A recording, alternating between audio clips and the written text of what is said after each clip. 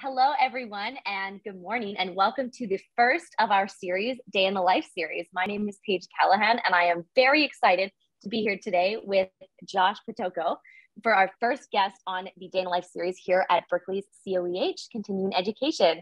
So, Josh, thank you so much for being here, and how are you this morning? Hi, Paige. Hi, everybody. I'm doing great. It's kind of a relaxed, casual Friday, which is a good way to end a busy couple of weeks around here. So I'm doing good. Yeah, that's awesome. And so, where are you coming from right now? I know I'm in Berkeley, but where are you speaking at right You're now? at Berkeley. I'm on the East Coast, physically in Falls Church, Virginia, in a sort of nondescript gray building full of cubicles, affectionately known as the Death Star. And there's a bunch of senior military medical folks who do policy work here. And so I stole someone's office near my little cubicle in the corner. Awesome. Okay, well, we're glad to have you here here in this interview from the Death Star. So, Josh, a little bit about yourself. So, you are originally an aerospace engineer, to then a flight officer, a marine helicopter flight surgeon, to an MPH graduate, and now an occupational medicine professional with a neuroscience background. Now, I could say that you were one of the most interesting people I've ever had the privilege of chatting to. I feel like our listeners and viewers will say the same. So I'm curious if you could tell me a bit about how you got into occupational medicine. The short version is I wanted to be an ER doc. And I ended up, my wife and I wanted to make sure we could stay together in our training. So instead of me going straight through for emergency medicine, I somehow landed orders to Hawaii to be a flight doc for the Marine Corps for Marine pilots who fly Hueys and Cobras, attack helicopters. And so I landed these great orders, and she landed a great spot in psychiatry at the University of Hawaii. And then while I was in that job for 4 years, I had some revelations about what I really wanted to do. And one thing led to another, and I started talking to folks who are more in the occupational medicine and the aerospace medicine side of the house. So basically full-time flight surgeon for military pilots or civilian pilots. And I realized that, I can do aviation. I could do aerospace medicine. That would be a lot of fun. I could just do that instead of ER. But what if I did this OC thing? Because if I do the OC thing, I can do occupational and environmental medicine training and practice. And then I can also do aerospace on top of it.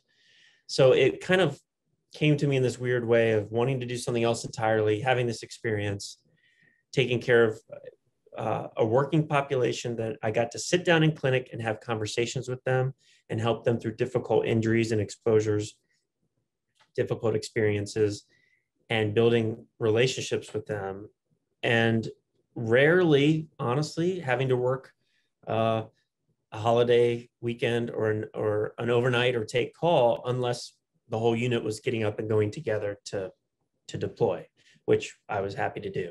So it was a combination of things, but it really was that 4 years with the Marines and having continuity and ability to see patients and take care of workers from a wide variety of workplace exposures who I could have a relationship with, some of whom I took care of for 4 years. The whole time I was there, they were also there the whole time. We also had a lot of turnover, but yeah, it kind of just snuck up on me. And that's a lot of my colleagues started out wanting to do something else. Most of us don't know a lot about occupational and environmental medicine residency and practice during medical school. It's not something you get a lot of exposure to during medical school. So you hear this story a lot. Oh, I went and did something else, and I found my calling in Occ Med. Right. Well, we are so glad that you did throughout that, because I know you had a very successful career in that as well. So I'm curious then if you could speak to a bit about how your experience specifically in the Navy helped you get to occupational medicine. Like you said, a lot of people find it, they don't really know about it, but do you find that you still would have kind of found that niche if you weren't in the Navy, or how did that kind of inspire you? I'm not sure, honestly. The military is unique. We ask a lot of folks in the military, especially when we deploy them. You could see this play out in the news, whether it's traumatic brain injuries from things that blow up and cause traumatic brain injuries, or chemical exposures due to being in risky environments, or airborne exposures like burn pits is in the news. So we have a lot of opportunity in our military population for bad things to happen. In the aviation world, I came from being in the Navy in a prior life as someone who flew airplanes. So I had been an aerospace engineer because I liked flying, and I flew airplanes on aircraft carriers, then switched to medicine. Mm-hmm. So I knew how risky that kind of work was, being on an aircraft carrier, the things that can go wrong, just living on a ship, what that's like. So the military is chock full of exposures, even things like heat injury for Marine recruits. It's 90 something degrees in Virginia today, and probably 80% humidity. And we have Marines down in Quantico hiking with 50-pound packs and rifles with helmets on and full gear. And we occasionally have a heat injury, right? So we take, the military takes a lot of risks. So there's a lot of opportunity for prevention, for treatment, and trying to mitigate the risk that we know the military is going to face, so that these folks can meet the mission, which is, of course, to protect us all and keep us safe. Mm-hmm. Awesome, thank you. And you answered one of my next questions, which was the importance of occupational medicine in the military, because I think that's something that a lot of people don't think about, is that there's so many, as you mentioned, exposures that need to be addressed that I don't think like the person would think about every day. So if you could, I know you shared a few, but are there any other really common occupational illnesses and injuries that you see amongst service members? Oh, and how would you say that these are different? I mean, some that you mentioned were very different, like explosives, but how much does that differ from the general public? And do you ever work with the general public?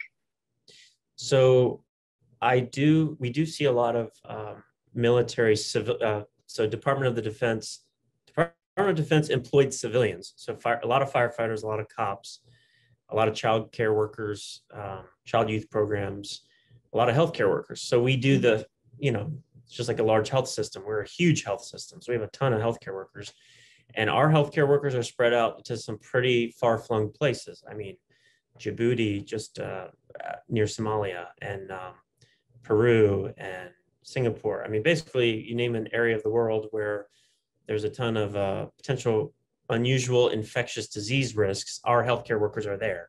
So that's one that's a common thread of occupational exposures, any kind of infectious disease exposure. Mm-hmm. And not just to healthcare workers, but to the operational units. And then you have things like firing ranges where, yes, domestically, police officers and security officers do go to the firing range, but our folks go to the firing ranges a lot more with a lot more powerful weapons. And so the hearing protection, hearing conservation is huge in the military. Mm-hmm. A huge problem still.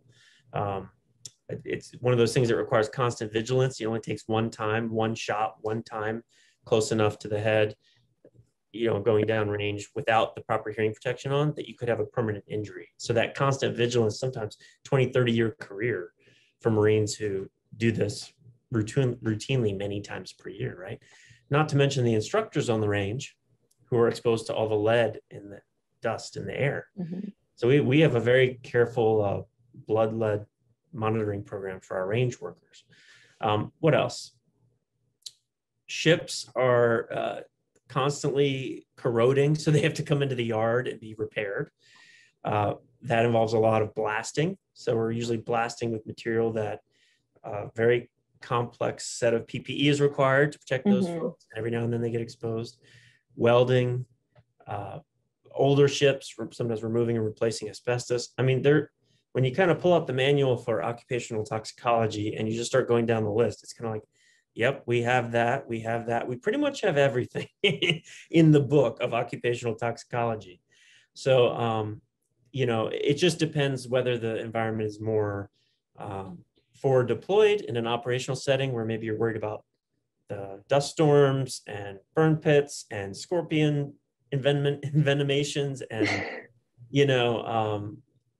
infectious disease spreading through a forward operating area, or you're all the way back down in Norfolk, Virginia, with thousands of shipyard workers who are on all these different respiratory and chemical medical surveillance programs, and you're trying to keep them from ever having an exposure to beryllium. You're trying to prevent that from ever happening. And if something does pop up on one of their exams or an exposure does occur, you're there ready to treat and take the next step. So yeah, we the landscape is broad, especially in the Navy with our ships, and then not to mention submarines. Every submarine in the Navy right now has nuclear power. So we have a radiation health program. Yeah, very important. Same with our healthcare workers, of course, exposed to CAT scans and fluoroscopy. But yeah, submarines are it's like a space station but underwater. It's completely self-contained. They can go underwater for a long time, and so they need to be able to handle their own toxic exposures. And they do not have physicians on board; they have corpsmen. So we have to train non-medical people to be good at things like IH type activities and a little bit of medical type activity. They have to kind of know what to look for in the medical side. So I could go on and on, but that's some of the big ones that come to my mind. No, that was so helpful. I mean, I'm in environmental occupational health sciences, and those half the things I didn't think about that you just listed. So it definitely, this is what this whole series is about, is bringing that new awareness. And it's very interesting, again, to get a perspective from a service member, which we don't often get. So thank you again. So I know now that you mentioned the Death Star, you're in a policy position with Navy Medicine Headquarters. Could you tell me a bit about how you draw on your own experiences to influence the policy decisions now? Sure. So policy flows down, the military is run by civilians, right? So in this country, thankfully. So policy flows down often from the commander-in-chief, the president of the United States, and their assignees, their appointees, Secretary of Defense, et cetera. But it also really flows from Congress. Congress will write laws saying, hey, Dr. Potocko, you will, in your clinic, you will test every firefighter every year for PFAS in their blood, the PFAS chemical, which many people are familiar with, the forever chemical, the Teflon toxin. Okay. So that is a direct example of advocates going to Congress saying, we're worried about this chemical. Firefighters use a special chemical in aviation firefighting because there's so much gasoline and oil on airfields. You have to be able to put that fire out, and you can't use water. So the Navy decades ago designed this a foam layer that they can spray on top of an oil fire to deprive the oil from the oxygen that it needs to burn. So you can temporarily put down an oil fire with this something called AFFF, aqueous film forming foam. Mouthful, right? A literal mouthful. So we've been using this stuff for decades, and sure enough, it's got PFAS in it, and we're moving away from that. But in the meantime, we kind of need to worry about these firefighters who have used this stuff in training, used it on real fires, and the people who stock it and remove it and clean it up and all those things. And so Congress said, hey, you will do it. And oh, by the way, you'll do all these other things to monitor them. And the implementation of the general broad ask, the broad statement, you will do this test, there's a lot of nuance and detail that comes out of that requires expertise. So I think back to my training and I go, wow, that's crazy. I spent an entire month looking at PFAS with NRDC in San Francisco. That was my project, was look at PFAS and how do physicians communicate to patients about PFAS. Not anything to do with firefighters. This was about PFAS in water systems throughout the country that has just trickled into the water systems. And now we're drinking it at our tap, and it's building up in our tissues because it's a persistent organic pollutant, a POP, or the EPA, right? And it's persistent because it just, there aren't too many enzymes or even UV light or anything that will break it down. It has a half-life of hundreds of years or decades. So I was looking at it for a different reason back in training. And now here I am several years later. And I remember watching the hearings when they were happening. And I saw the bench science and sort of the work that NRDC was doing about drinking water. Saw the hearings occur. Now I'm seeing the orders from Congress flow out in law and be processed through different chains of command and hit my office as specific questions and specific asks of, hey, how do you recommend we do this type of communication, this type of testing? What should our survey look like? And I can say, there's a direct connection between my training and the answer that I give, right? And so that's a very concrete, recent, specific example. There's also policy in general is complex because sometimes you have people who are not scientists who have to weigh in on things. So public affairs and legal. So you may have an interested party, maybe it's a very high-ranking person, maybe it's a congressperson who's worried about one of their constituents or all of the military or whatever. They may ask a policy question. Hey, what's our policy on X, Y, or Z? What's our policy on burn pits? What's going on with burn pits? And some of the work of responding to that or responding to the public, my scientific doctor brain science work also has to be vetted by public affairs and legal, or vice versa. They will come up with things and I will vet them. We, my team, a bunch of us, will vet what lawyers are saying to each other in official communication. So yeah, policy in the military, and then kind of what I'm doing is different than like at the state level, where a public health officer might be the county public health officer, and COVID is hitting, and they're trying to figure out, what do we tell our county about COVID? And the public health officer kind of is the senior person making the decision, but they're relying on their team. Policy is a little different everywhere you go, but where I am, they're asking for my occupational medicine, environmental medicine, toxicology expertise to include the bench science, interpreting the recent studies, but also, hey, doc, you sat down with patients. You know what it looks like to talk to a patient, what their concerns are, what public health risk communication tools should look like, what they should feel like. And that's where I'm able to, that's the voice they need me to speak up on most often. Awesome. Thank you. Yeah. I think with so many situations, like you said, policy is so complex and it gets so confusing where the nuances in each situation. So thank you for shedding some light into what you do. Sure. Even though yours is very specific and very different than maybe what you said a public health officer would do, what would you say, I'm kind of throwing a curveball question at you, Sure. but what would you say are 2 skills that you would recommend to people who are interested in advising on policy in any regard, or 2 skills you think are important to emphasize in order to be effective in your recommendations for policy? So a lot of the policy work since I've been here, some of it's due to COVID, some of it is the way it's always been, is a phone call with 40 to 50 people on it, the vast majority of which you've never met in person. They're of all different hierarchical ranks. This is my rank right down here, Commander 05. So I'm an officer 5, which, sometimes I'm briefing and there are admirals on the line. So 07, 08, 09. So it goes up and down. There are civilians, many of whom, I just look at every civilian and say, they all outrank me because they're civilians.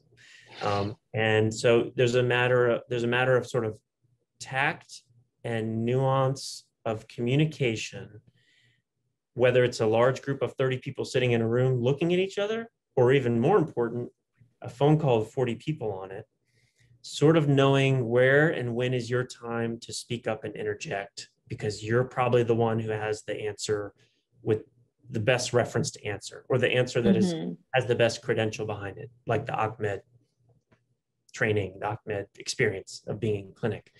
And so there are a wide variety of personality styles and approaches in meetings, but essentially learning how to navigate a meeting is a skill, whether it's 3 people or whether it's 300 people.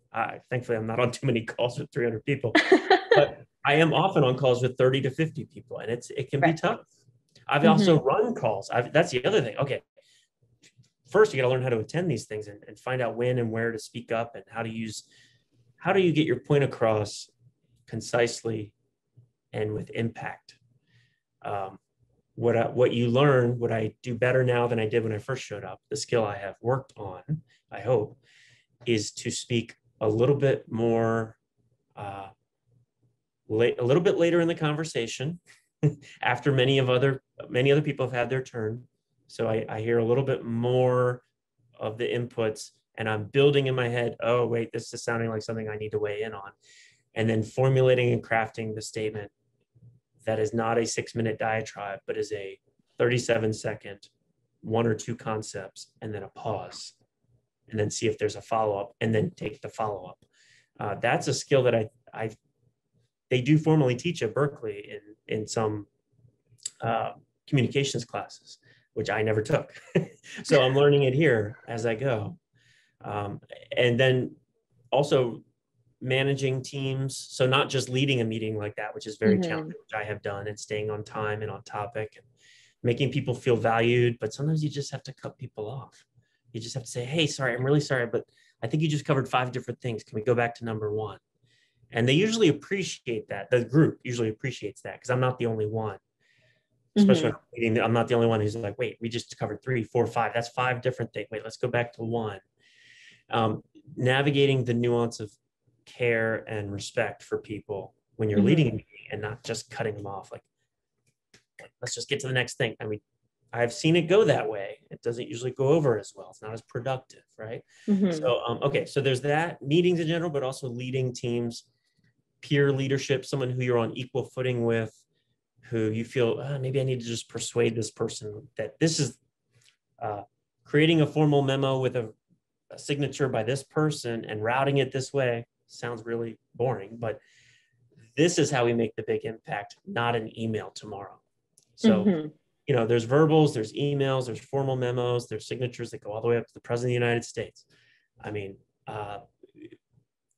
figuring out how to peer lead when multiple stakeholders all have good points, but you're kind of saying to yourself, I think I see the way forward that's going to work out best for all of us. And then leadership is about persuasion, right? So it's about tactfully leading others to your point of view. And if that's not the way the team decides to go, the leader of the team, supporting their decision. That's something we do in the military, is kind of don't hold a grudge and don't, be offended if your opinion is not the one taken every time, 100%, kind of realizing that the multiple stakeholder approach in our world is by design, and it usually works out for the best. So I don't know if hopefully that's, I mean, it doesn't really sound like medicine, does it? But when you're in policy, that applies to anyone in policy, all the things. Yeah. So. No, that was so helpful. I think I'm going to go sign up for one of these communication courses at Berkeley, and hopefully they'll bring you as a guest speaker. Well, no, they're very good. And it was just a matter of schedule that I wasn't able to take one that some of my colleagues did. So I kind of glommed onto what they were learning and asked them about some of the learning points. And I'm glad there were numerous other opportunities for me during training and now to practice it. And practice is the best way to learn. Especially for skills like that you are so important, but those need to be harnessed quite well. So that's awesome. I know. Yeah. So I'm curious if you could just tell me a little bit about in occupational medicine and in your policy role. I know you're talking about advising policy for better healthcare, but within that, have you had any experience with policy recommendations to help make occupational medicine for service members in particular more inclusive, more equitable, or more accessible? Yeah, so, several things come to light. So when we talk about access, the good news is in occupational medicine, it's a statutory requirement. So we're providing the service almost like human resources, or almost like as an employee benefit. In other words, the employer is saying, I want to protect my workers. Not only do I want to, I have to. OSHA tells me how. So I have to provide this as a legal right, a legal good, right? Or else things could go very bad. Employees could get sick or hurt. Morale could go down. The employees might not feel great about coming into work if they don't think they're being protected, et cetera, et cetera, et cetera. But also I'm going to follow the law. And yes, there are financial implications if you don't protect someone, right? So we're different than healthcare delivery, primary care, where unfortunately we have learned through a lot of study of healthcare systems that there is implicit bias throughout the system and people get treated differently. Our practice is a little bit more algorithmic in that when someone walks in, the focus is on their job title, their job work site, and their exposures at work in the job. And that drives sort of the medical decision making more than almost anything else. We've removed, so gosh, I could go on all day about this, right? There's a ton of vulnerable populations in the healthcare delivery system. When we think about vulnerable patients in our system, we think about people who lack agency and lack maybe the ability to communicate with their supervisor in an honest way. In other words, they're worried about getting in trouble at work. They're worried about being pulled off the job. They're worried about losing their job. That's a vulnerable population for us. It has almost nothing to do with demographic or anything else. It has to do with what is your job. So if you're a laborer, so that is a job title, laborer, where you lift heavy boxes and stock shelves and drive forklifts, often you have less agency than a manager or supervisor, somebody who's running the whole warehouse, right? Who's running a schedule for 100 people, drivers and laborers and mechanics and plumbers. So where you kind of fall, what your job tasks are and sort of what your supervisory relationship looks like, that's a concern for us in terms of vulnerability for the patient. So we keep that, we talk about it, we keep it at the front of our mind. And thankfully, the sort of HR legal side of the house, it's by design, we're looking out for the people who are most likely to be injured or sick. We're trying to prevent the high probability, high injury severity injuries. And often they are the people with the least agency. So it kind of works out for the most part. There are other times where it doesn't work out great, where, let's see, we have hard charging Marines who maybe it's cultural. There's a culture of going to see a physician of any kind or a provider of any kind is seen as a weakness, right? And that's a huge problem in mental health in the military. Occ and environmental medicine doesn't play, in the military that I've seen, doesn't play a huge role in mental health, but we do play a role. So we always are on the lookout for folks who culturally they're vulnerable because they're kind of, the implication is you shouldn't be going to the doctor. I mean, that exists outside the military too. It really does. Yeah. There are trades and businesses. I mean, the fishing trade, the construction industry. There's a bunch of industries where the perception is if you go to medical, or if you complain about an injury or a pain, it's perceived weakness or perceived trying to get out of something or perceived secondary gain, where we face that too for our civilians and our military. So yeah, it's a little different. It's a great question because we probably could always use a little bit more formal education and reviving of this topic and doing a pulse check on how are we doing on this? Do we have any studies telling us how we're doing on this? Do we just think we're doing a good job, or we studied it? You know, that's to my top of my head. I don't know that there are a lot of good recent studies about concern for equity in the clinic, right? Clinic, other than the things I already mentioned. You know, people who are culturally taught not to go to medical, and people who don't have agency in their workplace. Beyond that, I'm not sure.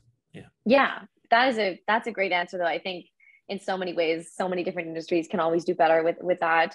But the fact that in the way it sounds more comprehensive by looking at who has less agency and who's at the highest risk is something that in a lot of healthcare systems, they don't even look at that. They don't look at the root of these exposures. So I think that's a great step there. So thank you for sharing that. Sure. On the topic, though, of mental health and work-life balance, though, getting out of your job, how do you keep a work-life balance, and what do you do outside of work? Well, when I was in Hawaii, what I considered to be fun was going out and getting dirty in the land. We had a little property there and a couple acres, and it was weed covered Hawaiian clay soil that needed a lot of love. So we tried to hobby farm it. So it was spending time outside. You know, it's kind of like the opposite of a policy job, being in a cubicle on a laptop. It's being exposed to all of the elements and all of the farm animals and all the dust kicking up. It's like kind of being the worker for a change, and lifting heavy objects, feed bags and stuff. So what my wife and I did some small scale egg operations, and, you know, chicken and duck eggs, literally 40 chickens, 30 ducks, some pet pigs, a bunch of dogs. I mean, we just kind of spent a lot of time outdoors, enjoying the Hawaiian lifestyle that is the sort of outdoorsy backwoods farm lifestyle of Hawaii, and going to the beach, of course. Now that we're on the East Coast, it's different. You know, it's we live in a townhouse where we chose that by design so that to recover from busy work weeks, my wife working as a psychiatrist, we can walk to things. You know, we can walk Old Town Alexandria, which is several hundred years old and has all kinds of historical significance and lots of little tucked away little places that we can visit. But it's kind of the opposite of being out in the middle of nowhere in Hawaii, right? It's an old East Coast city that's, you know, like I said, muggy and hot and mosquito-y today, but and then in the winter freezes over, right? So we get out a lot. We have bulldogs, we have English bulldogs, and then I play a little guitar for fun. I did read that you have a band, so. I had a band. They're kind of scattered. Yeah, I'm always trying to get the band back together. That's a perpetual. Yeah. After retirement. After I retire. Yes, you have your upcoming retirement. Well, congratulations on that again after a very successful career. And then I look forward to the tour, the reunion tour of your band. It might be short, but yeah. So I have one last question for you, and that is, given your vast experience and your incredible career in the Navy as a doctor and in all the other work you do in occupational medicine, what would be one piece of advice you could give to someone who either wants to go into occupational environmental medicine or someone who's doing something completely different, but maybe is thinking about it now? All right. So for someone who is just starting to scratch the surface to think about it, and when you say occ and environmental medicine, I mean, I feel like the thing that's left out of this is what's great about it is working with physicians, nurse practitioners, PAs, corpsmen. So for us, that's medics, highly trained medics, nurses, who are many of whom specially trained in occupational medicine, even the front desk workers. I mean, we're very tight-knit bunch, and we rely on each other very heavily. I rely very heavily on the front desk to help me navigate some of the administrative challenges of getting a record from point A to point B so that it satisfies all of the statutory requirements. You know what I mean? I mean, I'm the one who went to med school, but man, they're the one who's been at the front desk for 20 years and they know how to get stuff done. They know how to get supervisors on the phone, right? So you have a team concept within a clinic, but then immediately you step out of the clinic, you're talking to industrial hygiene, you're physically going with them to places. So these are all options for people to do. Options are spend time in a clinic or spend time in a dirty workplace. Find a dirty workplace with people who are going to investigate it and check it out. I mean, one good thing about UCSF's and Berkeley's program is the ability to go see a bunch of places like a quarry, a cement factory, the sugar mill up in Richmond, wine growing operations, other kind of agricultural operations where they process, just a million different places where you could see, oh my, like, it's almost like a combination of like Dirty Jobs, that show. I don't know if that's. I remember that show. Yeah, that's going back a few years. That's the extreme, but you know what? There's far more people doing a lot of these dirty jobs than you could ever appreciate. Yeah. And so, getting out and seeing workers in their natural environment, construction. I mean, construction seems to be everywhere these days. Fishing, farming, forestry. I mean, there's just if there's an industry that interests someone, we toured Pixar and saw how the animators have all these special ergonomic setups because their animation days, some of their days get really long as the movie gets closer to being finished.